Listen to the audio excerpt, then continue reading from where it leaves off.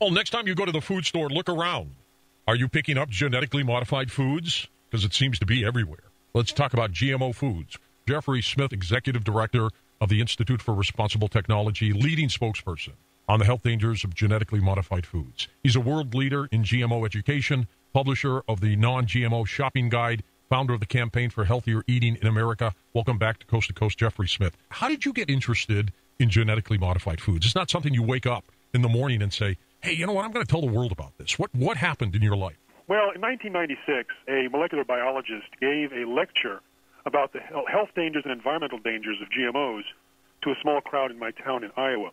And he was an expert in genetic engineering, was an award-winning scientist, and knew absolutely that the technology was not ready for prime time. He was intimately aware of the fact that there was all sorts of unpredicted side effects, and was aware that these side effects were not going to be evaluated before the foods were put on the market, could affect everyone who eats, in the ecology, could affect all living organisms, and because you can't recall them once they're released, could influence all future generations. So when I saw this unprecedented exposure of this amazing threat to our health and environment, I realized I needed to help translate his scientific concerns into language that everyone could understand. I've been doing that ever since. Jeffrey, take us through what science has done with the first genetically modified seed, for example. How did they do this? What did they do? Let's say it was a tomato, for lack of a better crop. In fact, the first genetically modified food released in the United States was a tomato. Ah, okay. So you've got these tiny little tomato seeds. What did they do to it? Well, typically, they used a gene gun. There's two major ways. Either use a gene gun or a bacterial infection. But let's start with the gene gun. You take the gene that you want to insert from some species. So you can take it from bacteria or viruses or humans or animals, whatever. And you make some changes in the genetic code so it works in the plant. You typically add an on switch called a promoter, which comes mostly from a virus. So you're sort of cobbling together pieces of DNA from a variety of kingdoms. Then you multiply the number of genes by the millions and then load your gun with them. You shoot that gun into a plate of millions of plant cells, hoping that some of those genes make it into the DNA of some of those cells. And stick, basically. Yes. They sort of end up near the DNA, and then a wound response heals it and integrates it into the DNA. And then you clone those cells into a plant, and now every single cell of that plant contains that new gene construct. Now, the process of insertion plus cloning, irrespective of what gene you put in, causes unpredicted side effects, thousands, even hundreds or thousands of mutations up and down the DNA. Up to 5% of the naturally functioning genes can change their levels of expression. You can have new allergens, higher levels of existing allergens, new toxins, etc., as part of the process. And they would then grow these tomato seeds into plants, and hence that tomato and every seed in it would be a genetically modified seed, I guess, right? Exactly. In fact, when they genetically modify, say, BT corn, which is corn that produces an insecticide, the insecticide is produced in every single cell of the plant. What would happen if they genetically modified humans at the rate that they've genetically modified plants? Well, right now you have 94% of the soybeans, 88% of the corn, 94% of the cotton, 95% of the sugar beets. It's overwhelming in a short period of time how many of these crops are genetically engineered. And, you know, we would be seeing such dramatic side effects in health, mood, behavior, abilities. We would realize and gain respect for the fact that we don't really know what's going on. And I got to tell you, Jeffrey, people are acting weird. People are getting sick. People are having respiratory problems. They're having stomachache problems. How do we know it's not directly attributed to this? That's one of the things that I explore in the movie Genetic Roulette, The Gamble of Our Lives. We track a certain category of things that are going wrong, or several categories, in the lab animals. So when the American Academy of Environmental Medicine, for example, reviewed the peer-reviewed published studies, they said, this is messing up the animal's immune system, their reproductive system, their gastrointestinal system. It's causing organ damage. They're aging faster, and insulin and cholesterol regulation has gone haywire. So these were the categories that they said are clearly affected in the lab animals. Now, as we'll talk about it as we go through this evening, we see the similar categories improving in pets and livestock when they get off of GMOs, improving in humans when they get off GMOs, and these same categories of diseases and disorders are on the rise in the U.S. population since GMOs were introduced in 1996. Very interesting. And as you know, there are no coincidences, are there? What was the original intent to create GMO foods? Well, the big player is Monsanto.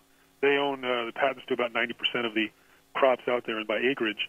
And their main thing was to sell more weed killer. So their weed killer Roundup was going off patent in year 2000, and they wanted to have a kind of a de facto extension of their patent. So they created Roundup-ready crops, where if you buy the seeds, which are engineered not to die when sprayed with Roundup, then you had to buy Monsanto's version of the Roundup. And so they maintained dominance in this most popular herbicide in the world. So that's the primary reason. So it wasn't to increase the bushels of corn or soybeans. Originally, it was this Roundup. In fact, no GM. I mean, GM crops don't, on average, increase yield. The soybeans drop the yield by 5 to 11%. Canola's down maybe 7.5%. Cotton's all over the place. There's a tiny increase with the GM corn that kills the corn borer because the corn borer can lower yield. But they haven't been able to satisfy many of the myths and promises about higher yield, salt tolerance, real drought tolerance. These are all things that go way beyond their primitive understanding of the DNA and ability to manipulate. Jeffrey, what was wrong with the God-given crops, and then you just use your insecticide? Oh, George, that's what I want to know. In fact, there's a God-given crop that's naturally resistant to the European corn borer, but I guess the problem was it wasn't genetically engineered and patentable, so they did not develop that, which could have outperformed the GMO. They chose this new sexy technology, which gave them patents and ownership and control and the ability to charge more. And ongoing sales. Exactly. I mean, you're not allowed to save seed. You sign a contract that you won't save a seed that you buy that's genetically engineered, so they end up having a much higher profit rather than the farmers that save seeds year after year. Manufacturing has what they call obsolescence. It is the theory of make products that will last, but not last forever. Because we want the consumer to buy again, whether it's a washing machine or a dryer or a dishwasher or a lawnmower, whatever it is. The kind of things that they made years ago, Jeffrey, they lasted a long time. Heck, I remember my mother had one of the original Maytags, where if you had a tie and it got caught on the inside, it would suck you in, in the rollers, one of those things. I mean, this thing lasted for almost forever. That doesn't happen anymore. A friend of mine went out and bought a brand new washing machine 3 years ago, and already she's got repairmen coming to fix it and replace parts and things like that. I would assume that the theory was, all right, let's make a washing machine that breaks down after 5 years, and they got to buy another new one. But they'll be happy with it. It's disposable. Is that the same theory with this GMO, with the GMO seeds, in that you got to buy them every year? That's one way in which they're disposable. The other way is that they implode in their effectiveness. There's the Roundup-ready crops, but now the weeds have outsmarted Monsanto when you have Roundup-ready weeds, and so they have to now they want to bring in Agent Orange crops. Oh, my God. So it's like the bugs are now resistant to the Bt toxin, which is supposed to kill the corn rootworm, and it's causing all sorts of economic problems. So nature is revolting against GMOs, and so that's another way that they want to just bring another magic bullet in. Let's bring a new GMO in and keep cycling the farmers onto this treadmill of poisons. The proponents of GMO seeds and crops would say, look, you know what, I've eaten them, I feel okay, I'm fine, everything's good. How do we address that? I gave a talk today to a couple of hundred, maybe 300 people in the audience in Santa Rosa, and maybe half of them had already switched to non-GMO foods. So I asked them, how many of you, when you switched to non-GMOs, felt better, saw some symptoms go away or improve? And 40 people raised their hands. Then we went through and asked what specific symptoms went away or improved. And it was mental things like fatigue and fogginess. It was allergies. There was weight problems from another group. There was basically across the board. I've heard infertility, restless leg syndrome, tons of gastrointestinal problems. And what's interesting is that I interviewed, and this is in the film Genetic Roulette, when I went to interview the doctors who had been prescribing non-GMO diets to patients for years, they were completely unambiguous. They said GMOs cause inflammation. GMOs increase allergic responses among my allergenic patients. GMOs do cause all these things. In fact, one doctor from Chicago said that 100% of her patients get better on non-GMO diets. And so I went to Chicago and interviewed their patients, and it turns out irritable bowel, Crohn's disease, morning fog, weight problems, skin problems, migraine headaches, all found relief when the person switched to non-GMO eating. That is remarkable. I mean, it is huge. You are in California. Yes. You're talking about an urgent project that California is working on. Tell us about Proposition 37.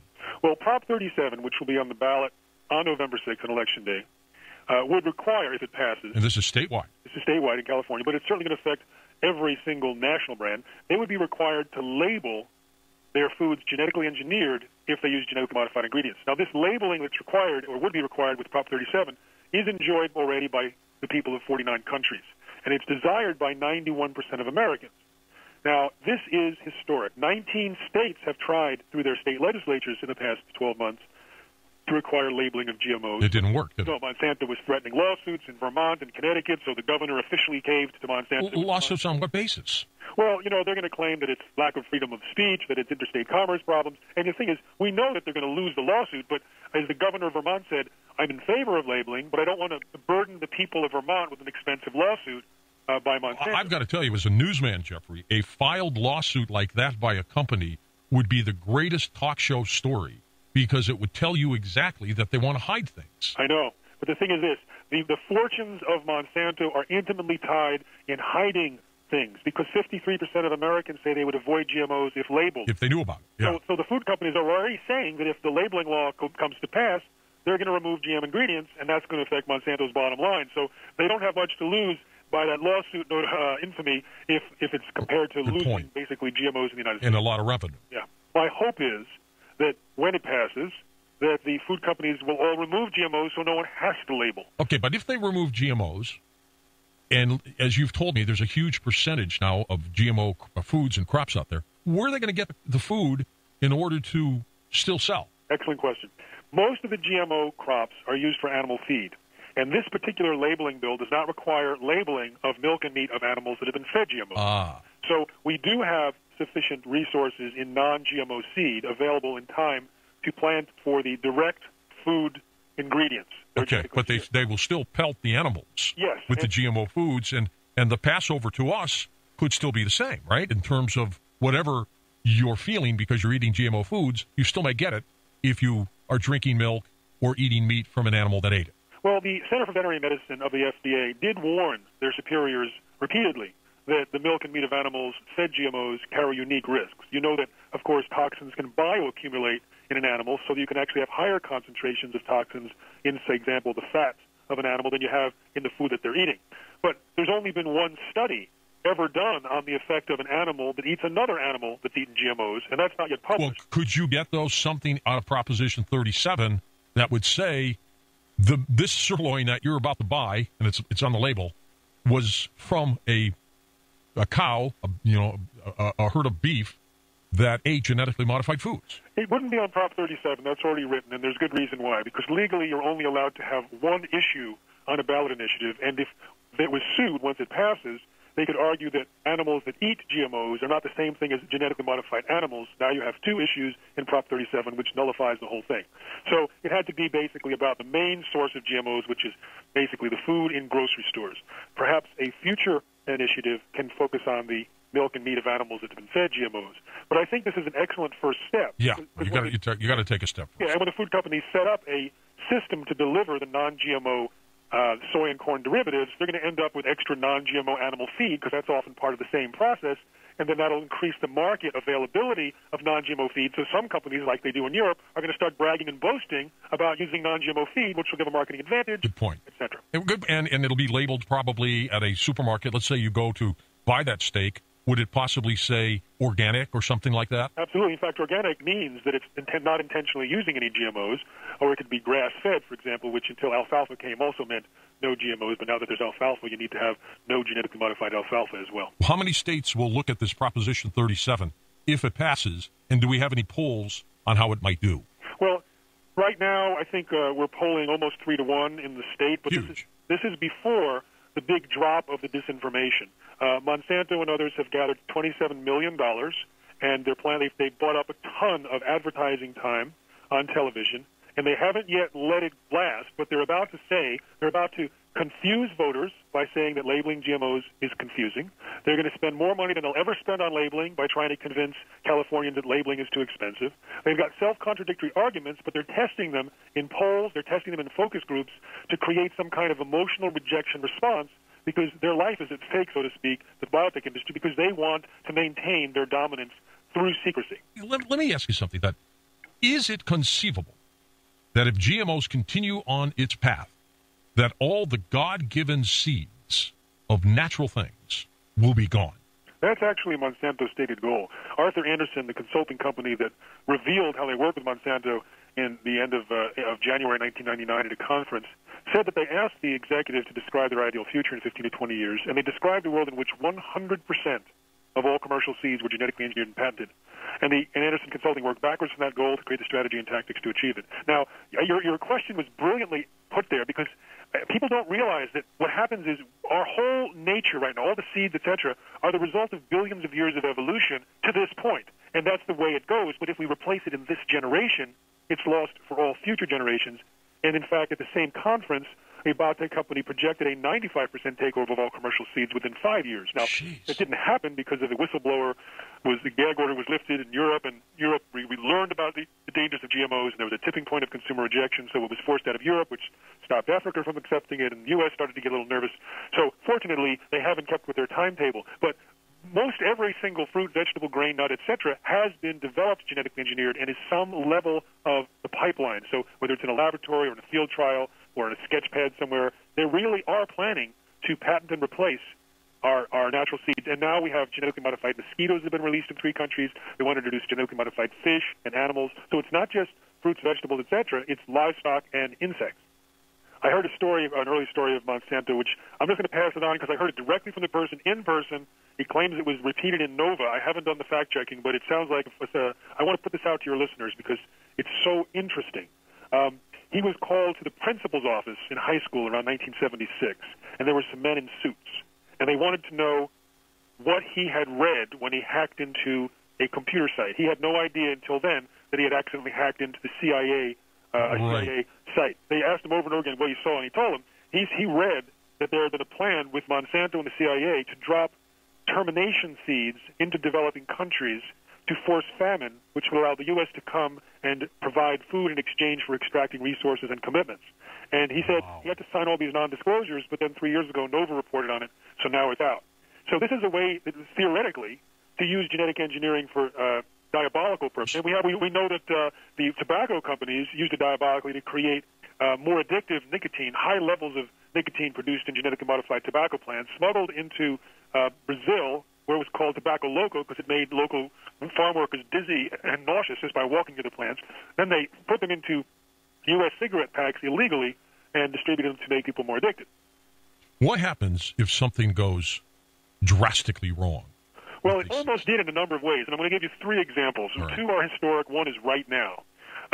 There was a bacteria that was genetically engineered to convert cellulose and plant material into alcohol, and then it had a residue that they were going to sell all over the country as fertilizer. And they were about to do it, and the graduate student, Elaine Ingham, insisted that they test the fertilizer on regular soil, and only at that point did they realize that the bacteria was still alive and was turning the roots into alcohol. So it was going to render all this vast acreage all over the U.S. as completely infertile, and she stopped it, right? And she also found out from a person at the EPA that the EPA had done an experiment and released a genetically modified bacteria variety and then set up monitoring stations miles all around and found that the bacteria had spread. It was kind of a test for spreading bacteria. Now they find the same genetically modified bacteria around the planet. It's found everywhere. So this bodes poorly for the next example of a near-miss situation. They genetically engineered bacteria so that it caused less frost on strawberries. You see, there was a bacterium called Pseudomonas syringii. So it's called syringii because it was shaped like a syringe, and the point condensed water. And so when this bacteria was around strawberries, it would coalesce the water. The water would then have frost. It would damage the strawberries. They sprayed it on strawberries, but then the court ordered them to incinerate because they hadn't taken into account the fact that it could also cut the frost that kills certain weeds. But later, this is very interesting, that I learned that the Pseudomonas syringii is airborne above California and is responsible for maybe 50% of the condensation of the rain that blows in, of the wet air that blows in off the Pacific. So what happened was the genetically engineered version of this bacteria did not have the pointy syringe. It was blunt, so it did not condense rain into drops. So if they had released it and if it had spread around the world, it could have permanently changed the weather patterns. Oh, my gosh. So these are 2 things that were historic that were near misses. But today I heard a talk from Don Huber. We've talked about him before. I'm with him today in Santa Rosa. And he describes this new ultra-small organism that was discovered in 2002 that if you expose it to a pregnant chicken, it kills the embryo in 24 to 48 hours. It's found in high concentrations in the feed of animals that are having infertility and miscarriages. It's found in the aborted fetal tissue in the semen samples, and he says it's affecting humans as well. He says that the infertility rate or the miscarriage rate is as high as 45% in the U.S. There is an absolute epidemic of infertility and miscarriages among livestock and also growing in humans, and so we may be facing a huge epidemic of infertility because of this organism, which seems to be promoted by Roundup, which is used on genetically modified Roundup-ready crops. Is this the Andromeda strain all over again? I can only say this, that this man, Don Huber, spent over 40 years in military and professional capacities evaluating man-made and natural threats, including biological warfare, again, for military intelligence. And he wrote a letter to Secretary Vilsack and said this is of a high-risk nature and it's unique. In layman's terms, it should be treated as an emergency. And he urged Secretary Vilsack not to approve Roundup-ready alfalfa, which, if Roundup was confirmed as a promoter of this organism, it would be pouring fuel on the fire. But instead of acknowledging the problem and sending in resources to evaluate, they completely ignored the Huber letter, and they approved Roundup-ready alfalfa, and they never followed up to support the research to see if this, in fact, was causing infertility and miscarriages in humans and animals. So let's go to the big news, one of the big pieces that are revealed in the film. And by the way, people can see a trailer at geneticroulettemovie.com, Genetic Roulette Movie. I kept this piece of information hidden for a couple of years because I was trying to inspire research into it to see if I can get more information on it, but I had to release it in the film. It's time to do that.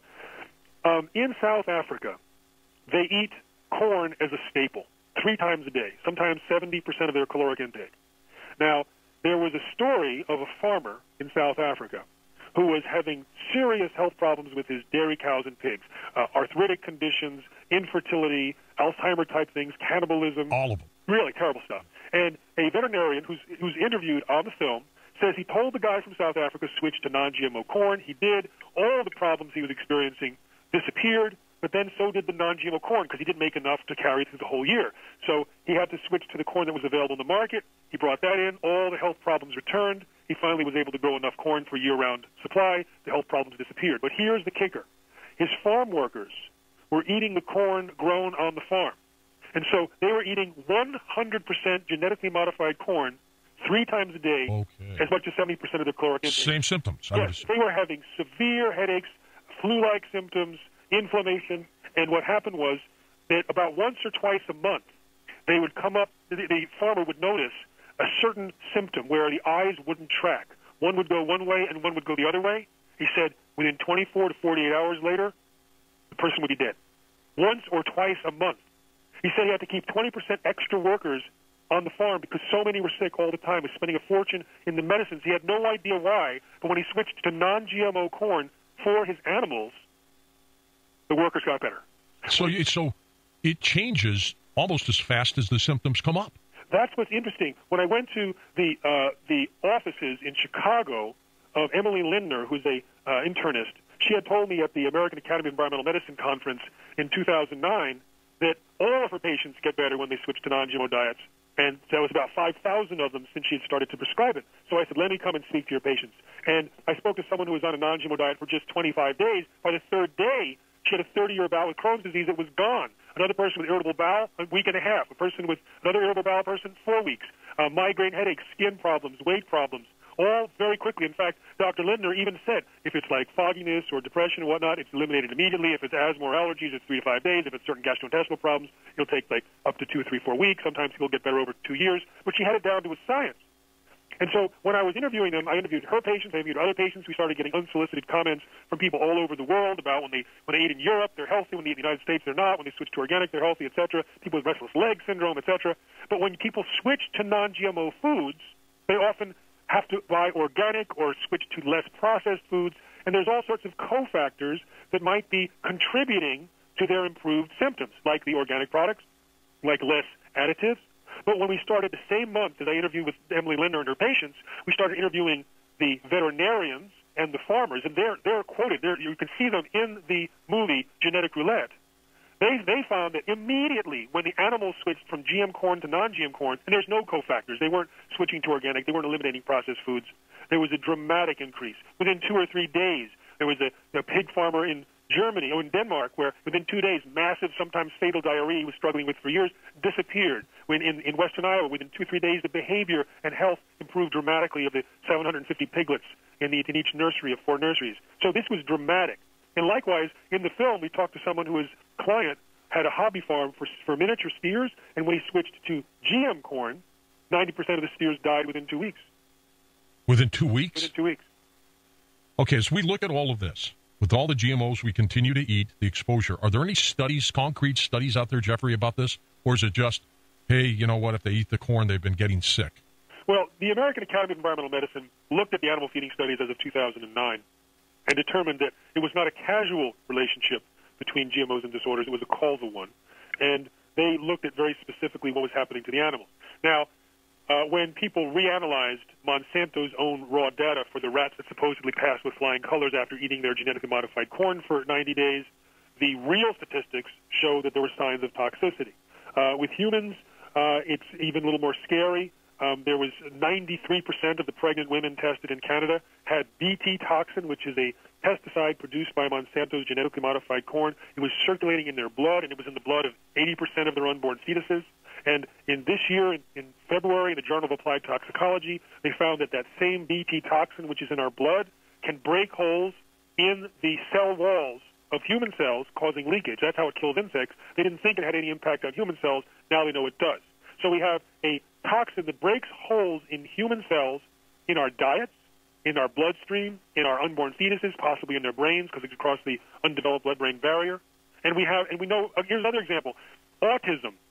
Okay, we have in the film 3 different parents of autistic kids saying when they switch to non-GM foods, the autism symptoms subside. Subside. Go away totally or just subside? Well, it's interesting. One person told me that her kids were her son was 80% organic and 80% recovered.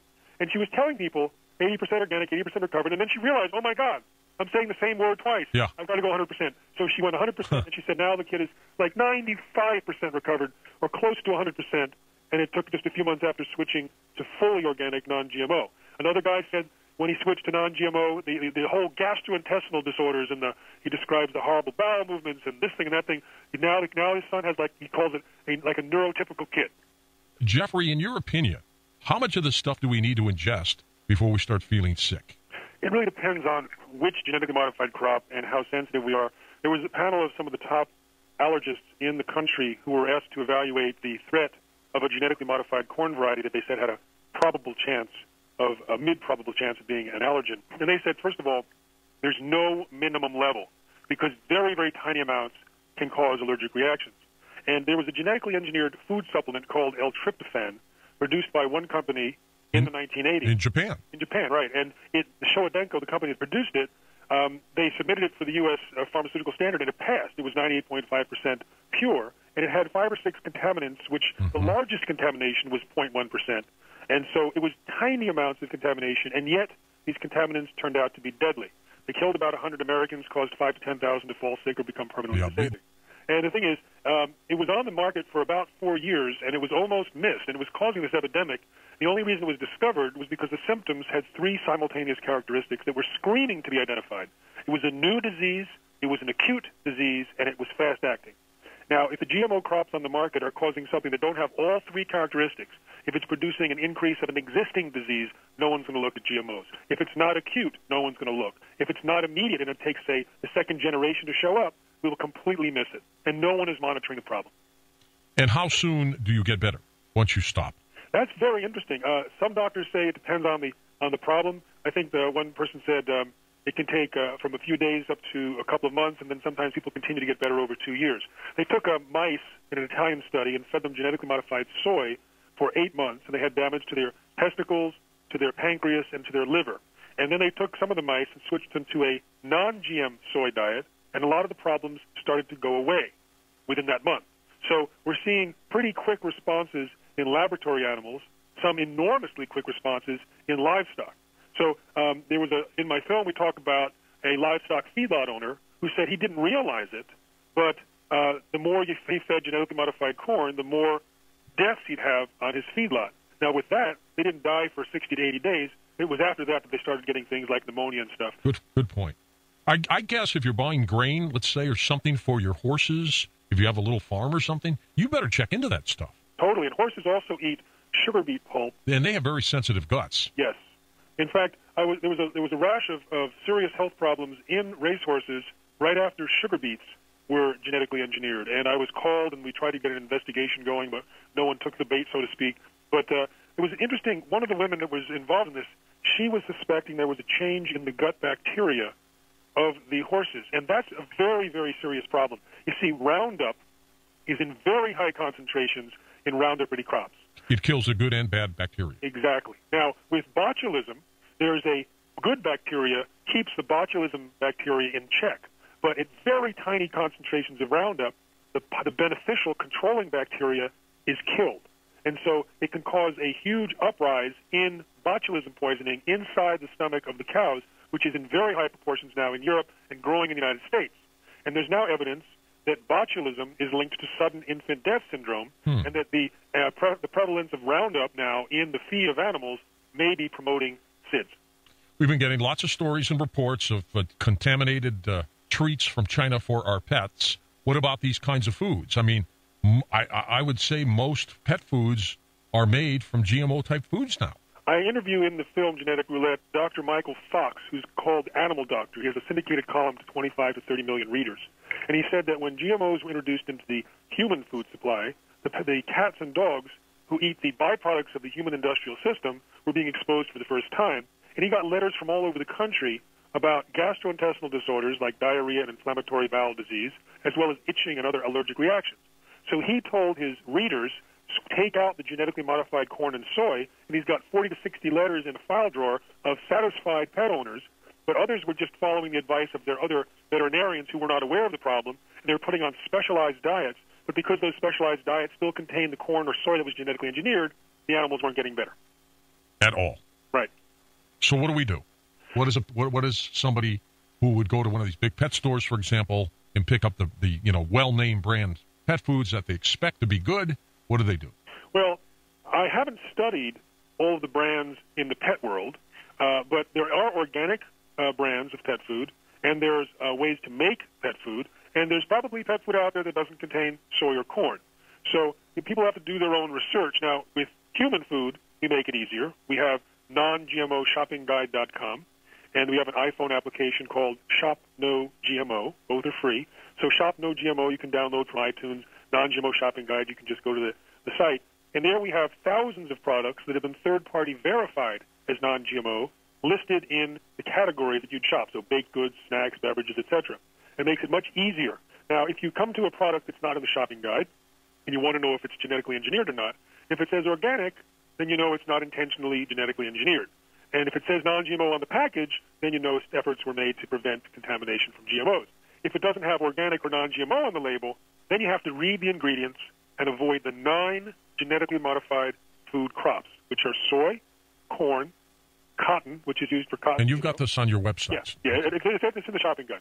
So I'll just say it so everyone hears it. Just to remember. Yeah, that's right. Soy, corn, cottonseed oil, canola oil, sugar from sugar beets, alfalfa, which is used as hay, papaya from China or Hawaii, a little zucchini, and a little crookneck squash. Those are the only ones. What about rice? Is it there yet? No, they've created genetically modified rice. It's contaminated the regular rice in very small quantities, but it hasn't yet been commercialized. There's a huge concern because it's a staple in Asia. People eat a lot of it. If it's genetically engineered and it causes problems, it could cause huge problems. Can we win? I think that even though GMOs are one of the worst problems facing mankind and the environment, I think it's one of the easiest of those hard problem categories. And the reason is this, George, because with food, people can vote with their dollars, and it doesn't have to be a theoretical thing about not liking Monsanto or the way they treat farmers. It's knowing that if you eat a genetically modified corn chip, the gene that produces the Bt toxin might transfer into your intestinal flora and turn it into living pesticide factories. When people realize the health dangers of GMOs that are documented and the theoretical risks as well, they don't want to expose their bodies, or especially their children who are most at risk. So we think as little as 5% of U.S. shoppers avoiding GM ingredients would be sufficient to create a tipping point of consumer rejection, forcing them out of the market. And it was a tipping point of consumer rejection that kicked GMOs out of Europe in 1999. It was a tipping point of consumer rejection because of the cancer risks of milk from cows treated with bovine growth hormone, Monsanto's genetically engineered drug, that kicked that out of Walmart, Starbucks, Yoplait, down in most American dairies. So yes, George, I think not only can we win, but we're already seeing an early sign of the tipping point, many of them. And I think this whole demand for labeling is a result of the increased awareness in the collective consciousness of the U.S. population expressing the demand to avoid GMOs. Popcorn is not genetically engineered, thank heavens. But is not? Is not. No popcorn on the shelves? No popcorn. It doesn't even cross-pollinate. Why not? It just hasn't been a big enough commercialized product, so it hasn't been introduced by the companies. It's not like there's a magic reason. It's just that it wasn't commercially important enough to develop. All right, so popcorn's good. So far is okay. Just don't cook it in the oils from soy, corn, cottonseed, or canola. And then we're trapped. Right. That's why you use olive oil. Have they gotten to olives yet? No, but if you buy olive oil, it might be secretly and illegally spiked with canola oil because the olive oil production, the olive oil consumption is beyond the olive oil production. I tell you this, when I go to restaurants and I avoid vegetable oils, which is soybean oil, and I avoid canola, cottonseed, and corn, if they say they use olive oil, I always say, is that pure olive oil or a blend? Well, that's my question. The cheaper brand that I see at the store that comes out with their own brand name, for example, right. What are the odds then of that being that kind of combination? I don't know the percentages there. I just know that it's well known in the foodie circles that, as I say, the consumption of olive oil exceeds the production, and there's a lot of canola oil imported into Italy, for example, that ends up going out in the form of blended olive oil. Unfortunately, the lines of communication to the average GMO farmer or Midwest farmer is almost entirely controlled by the biotech industry. So the biotech industry is the seed dealer, is the chemical dealer. They control the research at the land-grant universities and how the agricultural extension agents represent it. They control the editorial section of the farm magazines and radios where they advertise. And they control even the research agenda of so many academic institutions that the farmers are often completely blindsided. And this is not just in the United States. You have countries like India where independent research shows that farmers are losing income when they switch to Monsanto's cotton varieties, and yet they continue to switch because of the incredible disinformation campaign that's mounted, promising great profit and freedom by switching to these more expensive genetically engineered crops. And unfortunately, the cotton turns out to be very unreliable, and many of the farmers are borrowing from loan sharks, secondary markets, and about 200,000 farmers have committed suicide after planting Monsanto's BT cotton seeds and have been unable to pay back their loans, and so they're facing loss of their land. And they kill themselves. Yes. Let's get back to this infertility again that Professor Don Huber was discussing in this pathogen. At what point does it pass on to human beings, if it hasn't already? You know, in his letter to Secretary Vilsack, he said it could cause problems to humans. In his private conversations, I've heard his concern. And today, when he was talking in Santa Rosa at a conference, I heard him twice today, he said that there's a possibility for humans. But he tends not to want to emphasize that because it's such explosive information. Fertility is such a sensitive topic. But what we are seeing, and this is remarkable, that the number of miscarriages that is happening in certain communities is so huge. Astronomically higher than the norm in other areas, right? Yes. Huh. And are they able to trace this to farm communities or what? They have traced the organism in humans, but they're not talking about it much, so I'm going to leave it there. Tell me a little bit about Michelle Perro again. Dr. Michelle Perro, she's one of the top pediatricians in America, voted consistently in that capacity, and she lives in California in the Bay Area. And I interviewed her, and what was interesting was this. She was doing a talk on GMOs and went to my book, Genetic Roulette, so both a book and a movie, and saw pictures of the intestinal walls and the stomach lining of rats that were fed genetically engineered potatoes. And she looked at it and she said to herself, uh-oh, we've got a problem. The reason is, in her practice, she sees this type of distortion and problems in the gut of children. She said that she sees kids that are allergic to every food group. She says she sees kids now that have failure to thrive. They can't gain weight. They cry constantly. Completely new categories of diseases and new severity of diseases. And when she looked at the research on GMOs, her conclusion was this is probably the main reason why she's seeing all these problems in kids now that she wasn't seeing before. Isn't that amazing? And she talks about the leaky gut, too. A lot of doctors are looking at the holes in the intestines where the junctures are kind of open, and we illustrate this in the movie, that if undigested food particles get through the intestines into the bloodstream, they don't appear as food to the immune system. They appear as foreign and attackers, and so it trains the immune system to respond to the pieces of food, which can then lead to food allergies and autoimmune disease and inflammation, and some doctors say cancer and Parkinson's and Alzheimer's and all sorts of things, and autism linked to leaky gut. At this point, Jeffrey, what list is longer? The list that contains GMO foods or the list that does not? Well, if you're talking about processed packaged foods, generally in the center of a supermarket, I would say close to 90% have at least some processed genetically engineered ingredient. Oh. Now, it might be a tiny amount. It might be a little bit of dextrose or maltodextrin or soy lecithin. But unfortunately, it is pervasive. So I'm really hoping that Prop 37 passes, and people can go to our website at responsibletechnology.org and sign up for the newsletter. They can get a free chapter of Seeds of Deception, but they can also start learning about what they can do, whether they live in California or not, because they can call into California and tell people about it. They can make donations. They can tweet and Facebook and forward emails about GMOs, because right now what's about to happen is this huge disinformation campaign is going to be unleashed, and if California is able to withstand that and pass Prop 37, then the entire country will benefit. Yeah, I think so. It'll be a huge story.